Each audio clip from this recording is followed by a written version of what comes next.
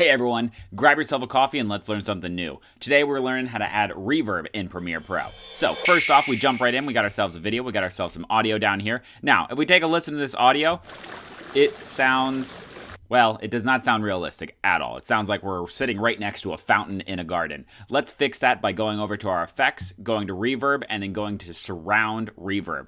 Drag and drop that over. And we play it back and it's a little better, but you can't hear anything.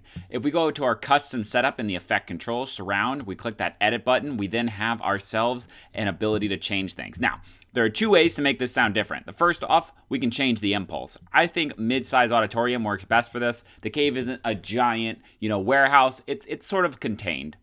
That's going to make the reverb sound a little better. We have two options to make it louder. The first one is this over here. We can play that back, but I find that a lot of times this will add distortion. So what I like to do is add it to the pre-processing. And that means if we click on our audio down here, click that G key, we can go into the adjust audio and gain, bring this up by maybe 5-6 decibels until it sounds right.